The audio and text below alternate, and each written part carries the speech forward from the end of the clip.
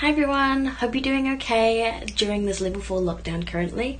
Speaking of the level 4 lockdown, Auntie Cindy just announced that we're going to be going into level 3 by midnight Tuesday, so technically Wednesday, so that's really exciting to hear.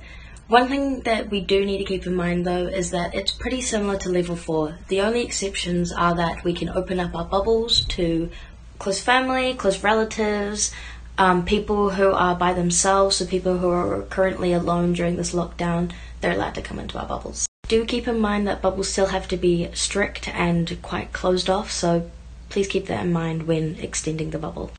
And don't forget to be scanning in and wearing face masks whenever you leave the house. While we are still in lockdown, your physical well-being is also very important to be keeping up. Even though we can't go very far, it's still good to be able to go outside, get some fresh air, a change of pace, and it also can help you feel energized. And on that note, I'll hand it over to Tasman.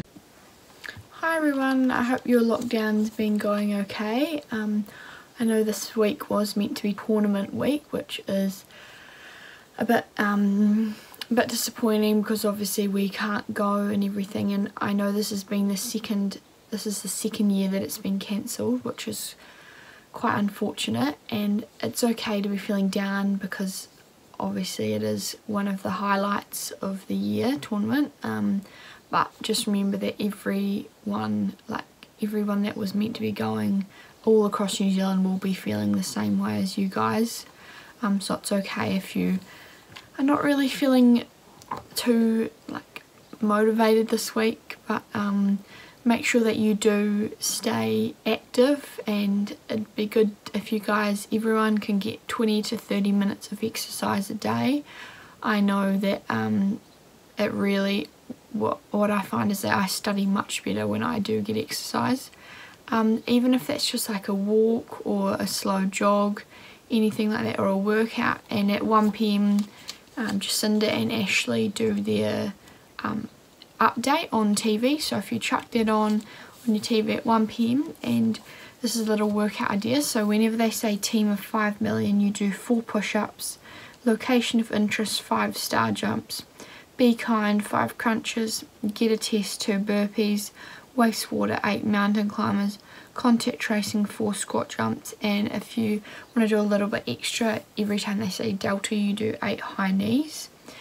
So give that one a go. It's just a little bit of fun, and if you're finding it too easy, then you just add more reps or add in more words, and you can just add the exercises in. But yeah, I hope you guys are enjoying lockdown so far. Hopefully it doesn't go on for too much longer, because I know I'm starting to get a little bit bored. But yeah, I'll see you later. Hi everyone, this Wednesday the 1st at 1 o'clock, the Academic Council are holding a General Knowledge Kahoot competition.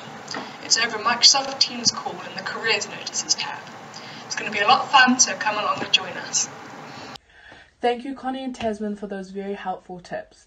I cannot stress enough how important your well-being and yourself means to us here at Avonside Girls High School. We want to make sure you have the best opportunities in and outside of lockdown at all times. So please do not hesitate to contact us at any point, whether you just want to have a chat or just ask some questions. We're always here. Moving on, you may or may not know that the Ministry of Education and NZQA have moved our exam dates out 2 weeks. This means that they'll begin on the 22nd of November and go on into December. Don't worry, they are not going over Christmas. If you would like a copy of the new NZQA timetable, it is on their website. However, if you do not have access to this or do not know how to find it, feel free to flick me a message and I'll send it right through, or any of our other student leaders.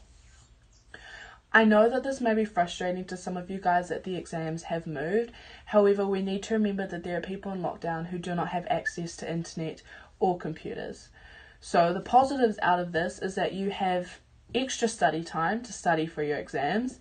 You have extra time to catch up on any assessments that you guys may have fallen behind on, as well as more opportunities to get extra credits in your class.